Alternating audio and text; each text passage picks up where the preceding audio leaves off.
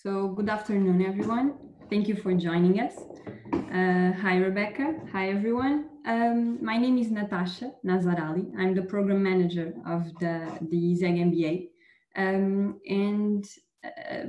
We have been having a lot of webinars with all of our partners. And this particular one will focus on our immersive experience in San Francisco. And there is no one better to share with us details of the program than our guest. So our guest is Rebecca Tower. She's a professor and also the director of executive education at the University of San Francisco. She studied business administration, marketing, and consulting, and she also has an MBA. So maybe you have a few questions on that also. I'll ask you to write your questions in the Q&A section. So at the end, I'll approach them and we'll share the questions with Rebecca and she'll share with us her experience. Now I'm going to give the virtual floor to Rebecca and thank you for joining us, Rebecca. And I'm also anxious to hear a little bit about this experience. Wonderful. Excellent. Can you hear me okay? Yes. Wonderful. Well, it's very nice to meet you all. I look forward to hopefully meeting you all in person in the future. I will be glad to talk to you about our program. Our program is usually called the Silicon Valley Immersion Program, and we invite people from all over the world to join us for this time together. We've been doing this program for more than 10 years, and we have thousands of graduates from this program and a network of folks who stay connected with the University of San Francisco, and they're really from all over the world. We've been working with ISEG for more than 10 years. I think you guys were with us from the very, very beginning. And so we always value your partnership. And I'm very glad to be here today to tell you just a little bit more about the immersion program, as well as to answer any questions that you have. I'm very excited about the additional changes that they've been making to the MBA program. I've seen some of it, some of the program planning, and it looks very exciting. A lot of the topics are areas that we're also focusing in here in Silicon Valley and in San Francisco. So I thought it was all very, very appropriate. So very glad to be here today and very happy to share with you what we have about this program.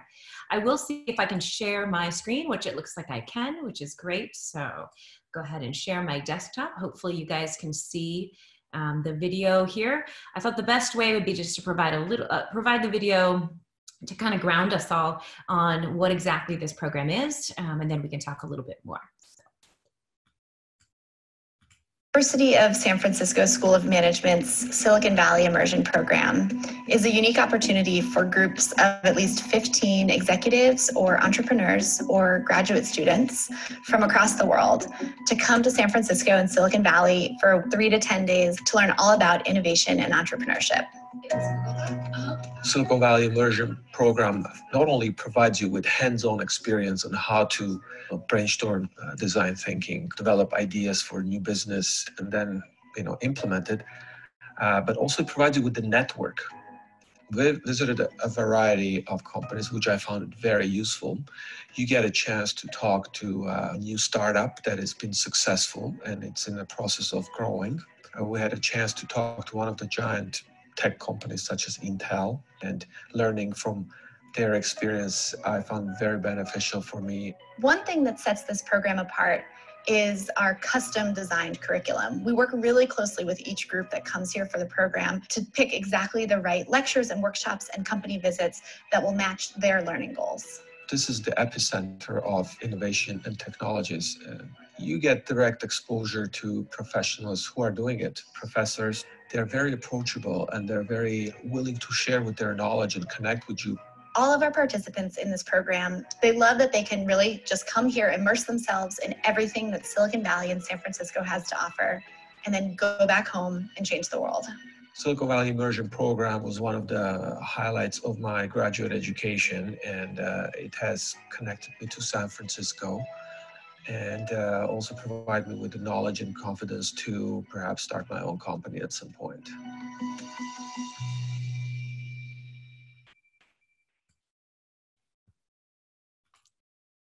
Wonderful. So along those lines, I guess I would ask if anyone had any particular questions. Hopefully that provided at least a little bit of an overview of kind of what the program is, how we set it up, some of the places that we visit. If anyone has any questions, please feel free to chime in, or as Natasha said, feel free to jump in onto the chat and ask away. We are here to address whatever thoughts or concerns that you might have. One of the things that I thought also might be helpful is for you guys to take a look. We just had a group come this last year. I'm happy to share that program schedule with you if that makes sense. Natasha, does that sound good? Yes, of course.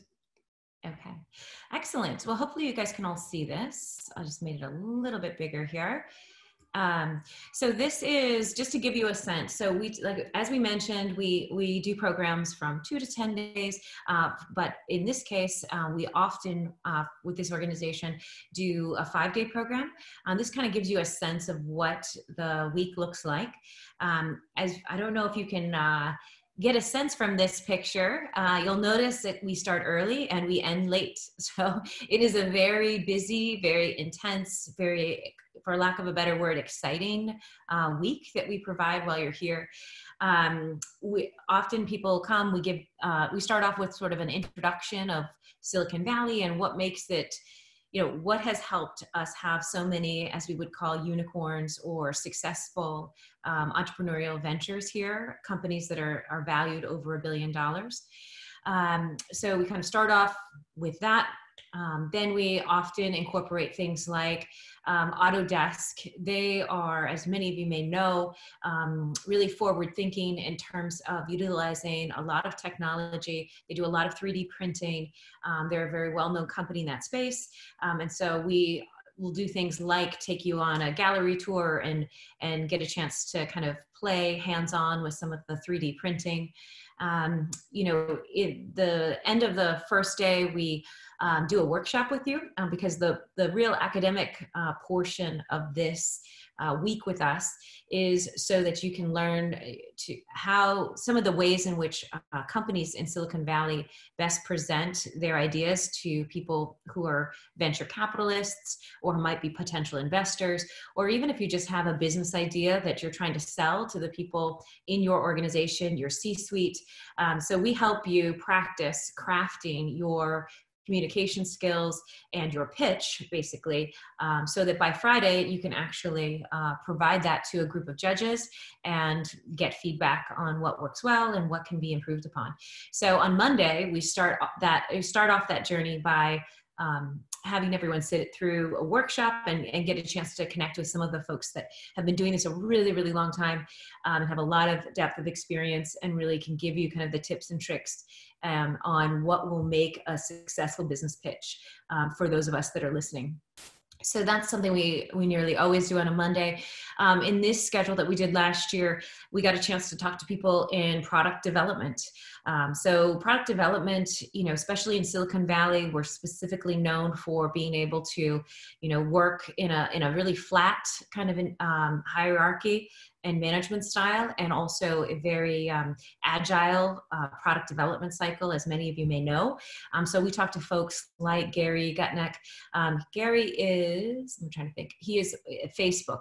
And so he has been a director or in product development for many years at Facebook. So he's often, including this last year, shares his perception and concept of what makes that successful in Silicon Valley, but hopefully, which would obviously be translated anywhere. Then we do some coaching on your pitches throughout the week. We often bring in VCs or venture capitalists, people who are used to listening to business pitches on a regular basis. And again, they provide candid, real feedback, both on any business idea that you might be communicating on this Friday or how it's being presented. In last year, we actually went to Oracle. Many of the companies, and you likely already know this from your own travels, but many of the larger companies, DuPont, Oracle, Verizon, Accenture, many others that I can think of have started what we call innovation labs, or in this case, user experience labs. And a lot of them, because we are such a hub of entrepreneurship and innovation, they have these hubs throughout the Silicon Valley area, either San Francisco, Palo Alto, Redwood City, San Jose, any of these areas. And basically what I found is a lot of these companies, we have so much technology now that it's impossible for companies to develop the products in isolation. So for them to go and figure out exactly what the product should be and then develop it, it doesn't really work because they don't know what the consumer need is. So what we find is they create these labs throughout, and it's an opportunity for, if you have a business problem, you can bring your business problem there. You can talk to the people who are experts in textiles, like DuPont Manufacturing, or in software development, like in this case, Oracle Cloud. And you can connect with them and say, this is the problem I'm trying to solve. And then they can look at that problem and you can brainstorm and collaborate together to figure out, great, this is how we would build software to help that, or this is how we would use a textile, or a material to solve that challenge. So often we take folks to places like this. In this case, we went to Oracle Cloud, their user experience lab. And then the next day we went to we took a shuttle to Intel, which is down in Palo Alto. So we're based out of downtown San Francisco, which is becoming more and more important to the overall Silicon Valley. Many people want to live in San Francisco because it's a desirable place to live. Also very, very expensive place to live. But that goes with the territory of progress, I guess. So more and more an increase in, larger percentage of the amount of venture capital money is actually being invested in San Francisco versus Silicon Valley. So it's a growing area. In any case, that's where we're located. One of our campuses, USF campuses, is in the downtown area. In this case, we took folks down to Intel, which is in Palo Alto. I'm sure you've all heard of Palo Alto before, very famous area. We went to the Googleplex and took a look around Google campuses. We have a lot of massive campuses in kind of that Palo Alto, Mountain View, Redwood City area, because there's a little bit more space than in downtown San Francisco. Then we went to Plug and Play. Many of you may be familiar with Plug and Play. They're a very well known incubator, accelerator. They're multinational. They're very much a global organization. So we took people there, and we did a company visit, got a chance to see how they structure their business, what they look for, for new ventures that they're looking to invest in. They've created kind of an ecosystem there at Plug and Play where you are, where they have people who are ready to fund someone. They give office space for folks who are going to try to launch their business. And then they also have mentorship opportunities for people who are great mentors. So trying to create this convergence of expertise and help, so that if you have a new and exciting business idea, especially if you're from abroad and you would like to get it off the ground, but you really feel like you need access to resources in a particular area, in this case, Silicon Valley, then you can come to have a 3-month stint and work and live in this environment to see if you can get your business off the ground, and they'll provide mentoring for that. And then we spoke with an Intel executive on strategic project management and corporate innovation. This is a great topic.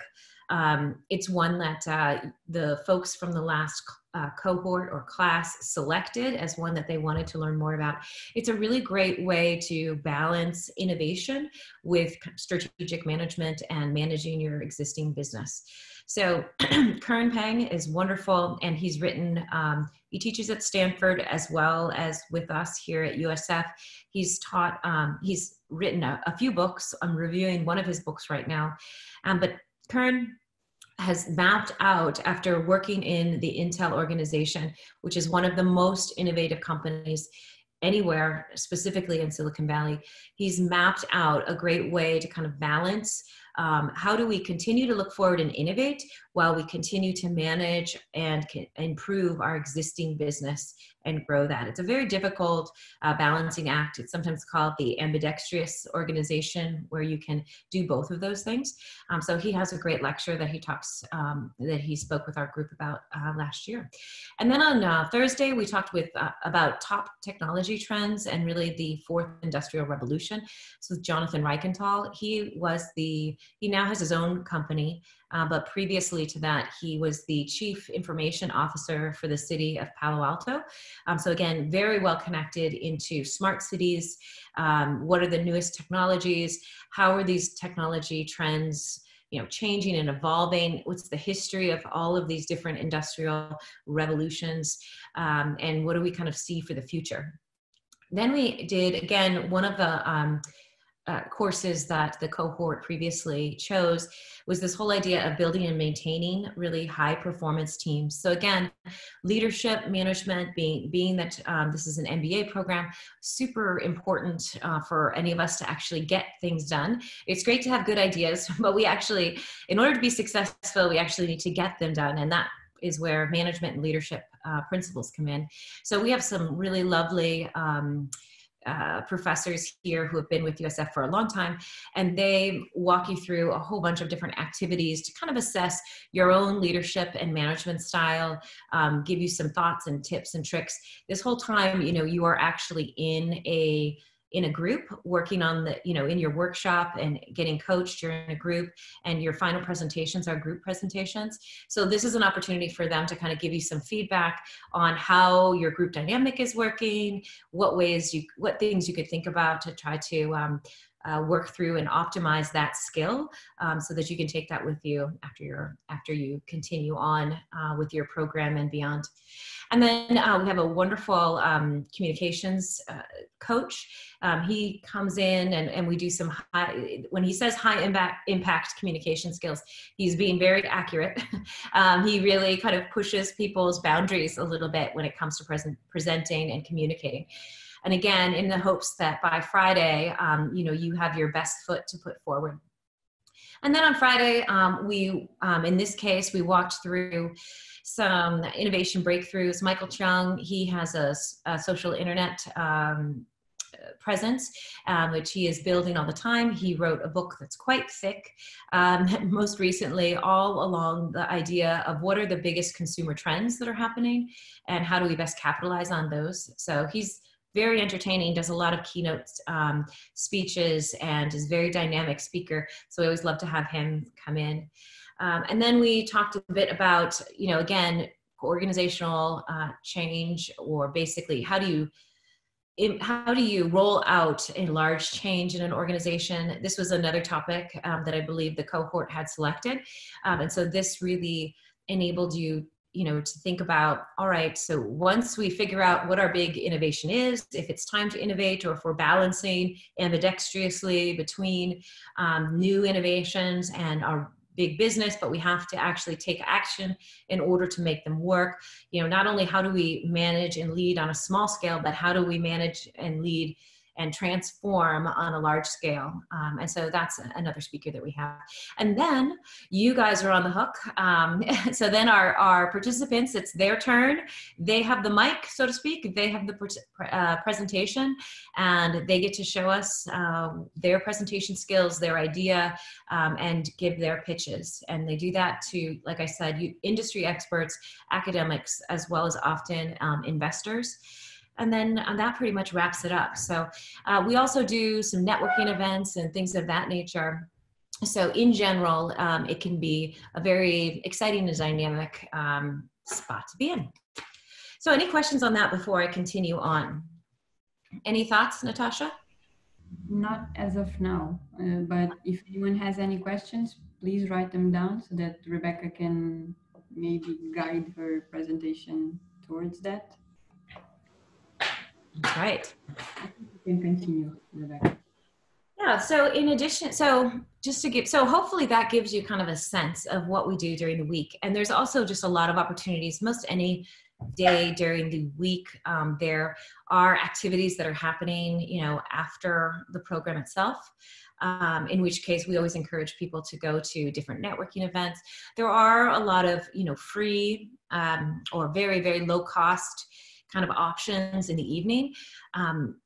It really is an ecosystem here in San Francisco, in Silicon Valley, where people share a lot of information and expertise on what they think is happening. It's well recognized that if you want to continue to learn and grow, you want to hear what's happening. I think more traditionally, maybe 30, 40 years ago, people didn't share, right? Innovation-wise, we had what we call closed innovation. We kept all the information to ourselves. We were in, a particular organization. We had our new technology that we were working on, but we didn't extend that information or share. Those were company secrets that we didn't allow out to the public.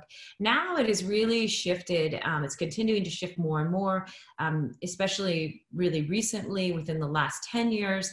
I think it is a much more open situation because there's basically so much capability and technology out there that it really is, an idea is an idea, but you need to be able to execute it. A company is much more open about sharing their ideas and their perspectives on areas that we could be focusing on, et cetera, and opening that up to the public in the idea that they get feedback and then they can continue to iterate. So it's really becoming more of a community ecosystem, really an opening, if you will. It kind of goes back to what I was saying about those innovation labs throughout. You can't work in isolation anymore because everything is so interconnected. And again, we have the ability with technology to move ultra fast, but we need to know what direction to go in.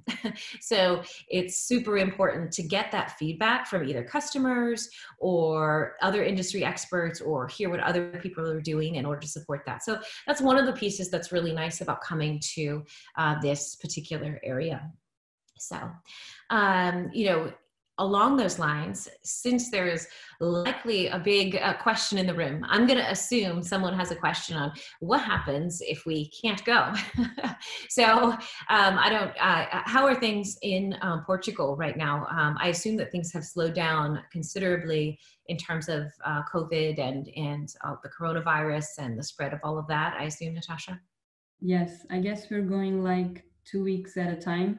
So we're waiting on what happens, how everything develops, but we had a step back. So a few cities had to close, or at least people only leave to work.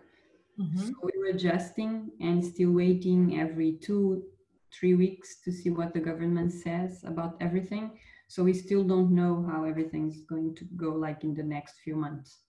Mm-hmm. Yep. Yeah, I think that's, I would imagine that's very consistent around the world. We certainly are experiencing that here as well. I think everybody is sort of doing their best and then waiting to see how things are progressing.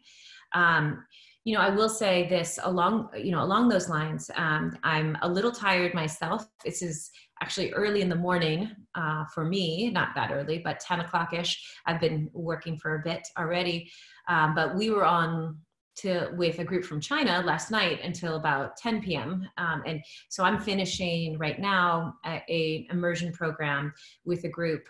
We had one group in the UK last week, and then we have this group who's in China this week. And so we actually are right in the middle of delivering a virtual program. So out of necessity, sometimes we just are pushed into innovation, even if we didn't think that we would go in this direction. Obviously, there's a real reason for us to. This is, we still have all of the connections. We have all of the company contacts. We have all of the speakers. We have all of the networking opportunities. We have all the academic projects that we can still provide. And instead of just waiting, and not knowing what to do going forward, we, tried to live up to our reputation here in San Francisco and Silicon Valley as being very entrepreneurial and very mostly innovative. And so, so we've recreated our program to be 100% online if that's needed. I mean, we'd always love to see people in person. That was our preferred choice.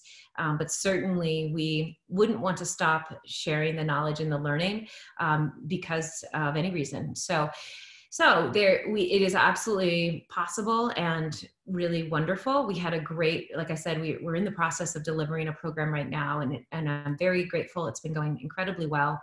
We've had some amazing speakers, and we've done a lot of program development to make sure that it really was, as great as possible, and quite frankly, very good. So we are waiting for the, additional feedback, but all the anecdotal feedback has been really positive. So we're excited, and we'll be offering another one in September, possibly a couple in between that. So that is, we are hoping for the best and hoping that we are all up and running and traveling around the world like we were so accustomed to doing. But we also have a backup plan and if that is not able to happen in the short term. Yes, as you said, we were kind of forced to develop a few areas that we were expecting not to work on in the next few years. But it's also good. And regarding that, there are a couple of questions that a lot of our students have, not exactly here in the panel, but it's important, which is, so regarding the speakers, I understand how you can manage that, but now that you are already developing, or already had one program and you are developing one now, how do you manage the like to visit the companies and maybe the networking events? People want to understand a little more specifically how those kinds of areas of the program will work. Sure. It's good for all of us to always continually innovate, right? And it is fun, right, to go quote unquote to Google or go to Intel. On the flip side of that, I don't know how many of you have heard of Sand Hill Road, if anyone has heard of Sand Hill Road. So Sand Hill Road is a very famous road, and it's literally a road. It's right next to Stanford campus. It's in Palo Alto. Every VC, venture capitalist, the people who have all the money, who are deciding what companies they should be investing in, all of them have an office on Sand Hill Road. It's very expensive in terms of like the actual cost for the office space and all of that. Go ahead. Yes, the actual square meter cost of the area. No, you were saying that it's very costly, but it is the cost of the like the offices they have there. Yes. Yeah. It's very expensive. Ironically, and I might even be able to pull it up for you in a minute. Ironically, it is the most boring road that you will ever see in your entire life, because it literally is just a road that has office buildings. That's it. That's all it is. So in some ways, it has a tremendous amount of value in terms of its importance and understanding the importance of it. But I often have brought people and driven down it, sometimes stopped and gone through a parking lot, and it's literally the most boring thing that you could see. So it's both important and unimportant. So that when we talk about company visits, it's kind of remarkable that, as long as you are understanding kind of where you are contextually, where it is, maybe you have a visual that kind of helps orient you so that you can say like, okay, yes, I see the building, I see the culture through the way they have presented it. Sometimes we do tours of the buildings, for example. We also have done tours like down the street on how to get from here to there, things of that nature. It's amazing that's more important than actually being physically in the building, because usually what happens is we go to these buildings and it is great to see it and feel like you were there and take a picture. That's always nice. And then you go inside and you go into a conference room that looks a lot like a lot of other conference rooms. So what we found is for our company visits, we've done a couple of things. We've tried to maintain as much of the orientation and context and background information on the company, who they are, how they're situated, where their headquarters are, and to create a little bit of a virtual visit. As well as, you know, any tours that we have available, that we create or have available. The other thing we've done is we've gone into more depth with our speakers, because we have more time with the speakers. Often if you go on a company, you know, a company visit, you are walking through the cafeteria, you are walking upstairs into the conference room, you are kind of meandering around. This way we have more of a concentrated amount of time with that particular company.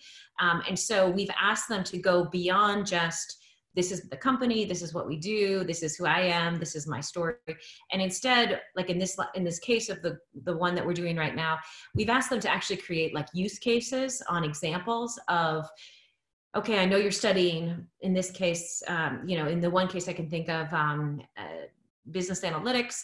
So here's an example of how our company handled a problem in that particular area. Here's our strategy, here's what we did. So what we've decided to do is kind of go in deeper with our company hosts, so that they can provide, you know, a better overview of the company, but also that is still interesting, but that we can get to more interesting information from an academic or perspective, or information that aligns to like a learning objective a little bit more directly. Then, you know, it's fun to, you know, to walk around outside and so on and so forth, but we feel like there's actually better information and more meaningful things that we can do by digging in deeper. So that's how we've been handling the company visits.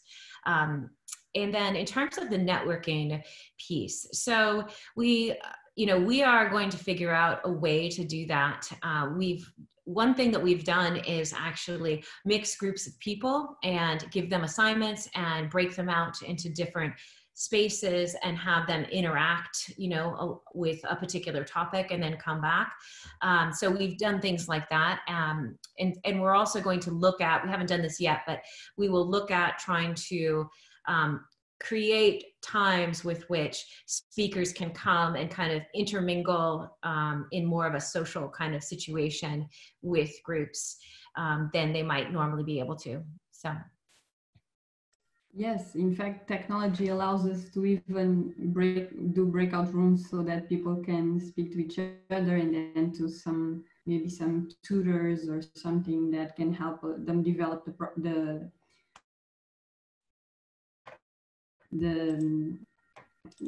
problem they have at hand. So yeah, exactly. A question that we have here, Rebecca, is regarding that. Can you tell us a little more about the hands-on projects? So I don't know if the person is asking regarding the development of them, if they have more time, if they can bring some projects that they already have had, like they developed in Portugal, and then they can bring there and do something more around that thematic or something. So if you can. Yeah, great question. Really good question. Yeah, very good question. Can you see me okay? Am I breaking up at all?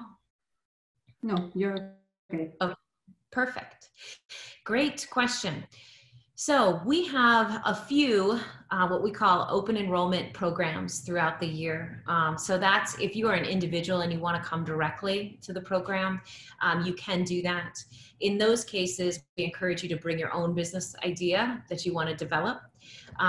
You know, regarding, you know, in a group setting, you can do a couple of different things. Often in this, you guys are usually already in a group, a cohort, so to speak. So a group of 15, 20, 25, whatever the number is.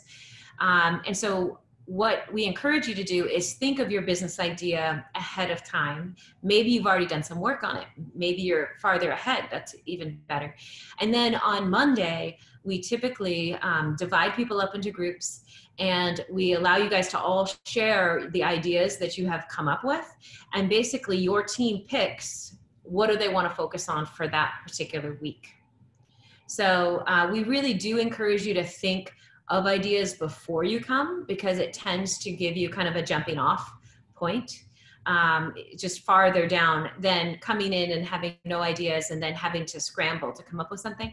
But we've found in general, we've been doing this a long time, that tends to work very well because you guys share ideas, and then if you've done a lot of work on your idea and it's a really good one, it'll be really easy for other people to choose that that's the one that they want to focus on.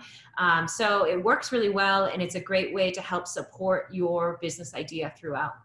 Occasionally, only like one time I can think of, we did have somebody and they really wanted to do their own presentation. They had some support and so on and so forth. We're very flexible. So, if there's a particular instance that comes up where we have time and we can make adjustments, then we always make adjustments. So that people can get the most. Our goal is for people to get the greatest value out of this. But we find that the best way to do that is to think of business ideas ahead of time, bring them with you. If you aren't, looking to be an entrepreneur, it's a great opportunity to jump in on somebody else's really great idea and help them go through that experience and gain that experience yourself. And if you have an idea already that you're working on, it's a great opportunity for you to further that. And like I said, we're very flexible. So if some situation comes up, we will always try to remedy it to make it the best experience that we can possible. Great, thank you.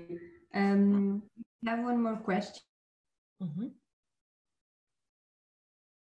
Is regarding the company. So someone is asking if you have new companies that are going to be involved in the program. So if you mentioned Oracle, you mentioned Plug and Play, right? If you have any other news regarding that list of companies. So yes, do you think the question is, what are some of the other companies that we work with? Other companies, and if you have any new companies joining in the next program that you didn't have before. Sure. Yeah, always. We are always filtering through. Today we have HP. So we have a speaker from HP who will be doing a visit. Now it's part of HP spun off and it's DXT Technologies, but it's the same parent company. We do Salesforce. So we often bring people to Salesforce either virtually or in person. Last week we had Accenture, who you guys are probably very familiar with, Accenture. Like I said, we do have speakers from Google.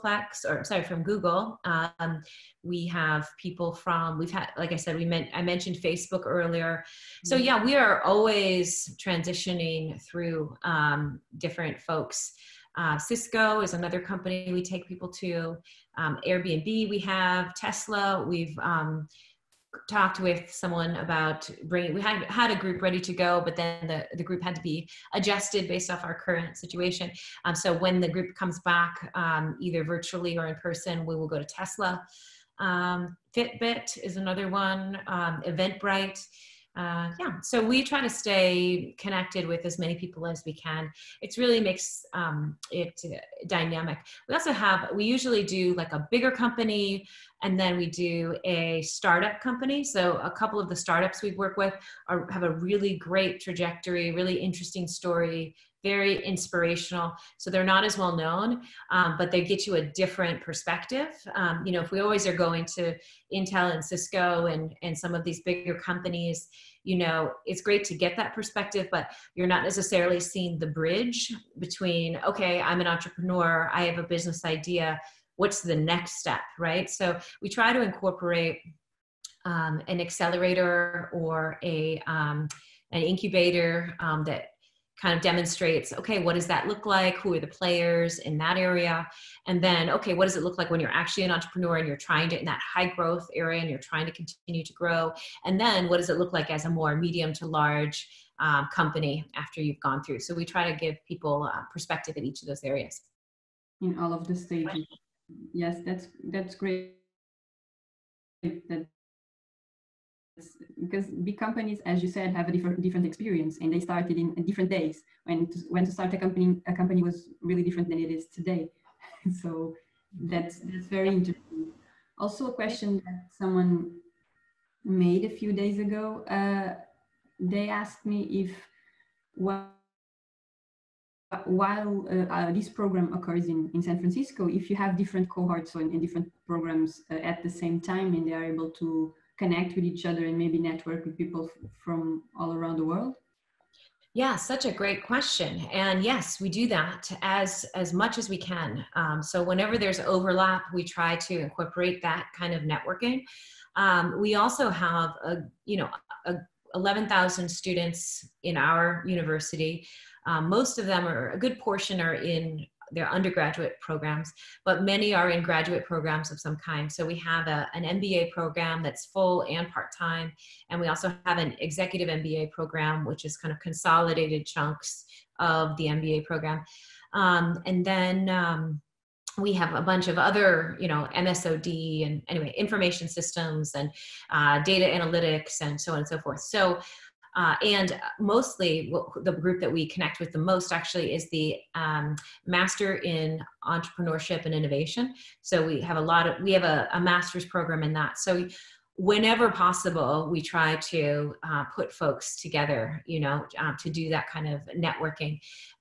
And also, sometimes we actually invite other people to this program. So occasionally, if it's approved by, our partners, by ISEG, and if you guys are on board with it, I think last year we actually invited some people outside of your cohort to join, and then they brought, their own experience.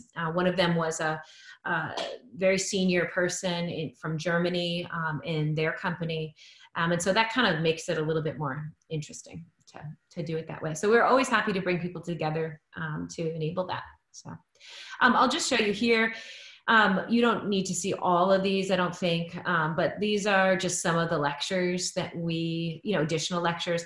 Love-hate relationship, so technology and public policy, trying to think about when we have all this great technology, how do we roll it out in a way that's appropriate?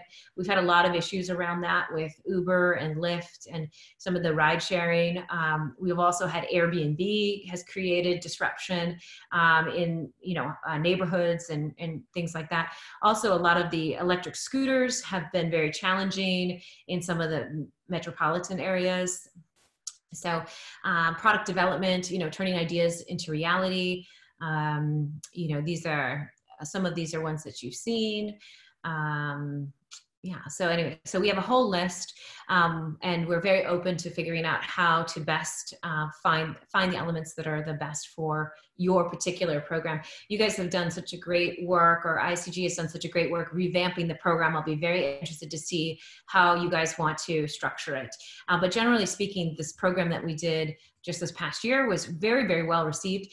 I mean, I don't like to be so boastful, but most of the people who participate in our programs rate us with like a 96, 98%, satisfaction rate. I mean, people are very excited about the program. They really enjoy it. So we're very happy to create it again for you. Thank you, Rebecca. I think we just hit the 45-minute mark. Yes. I think we had very interesting questions, right? And we approached a lot of the topics regarding the program. Thank you so much for joining us. Thank you everyone that watched the webinar, and feel free to contact us regarding this experience, or even any other question that you may have regarding the program. And we can always speak even with Rebecca and get to our questions. So thank you once again. Hope you enjoyed it, and see you in the next webinar. Thank you, Rebecca. Bye. Thank you guys so much. We'll see you next time.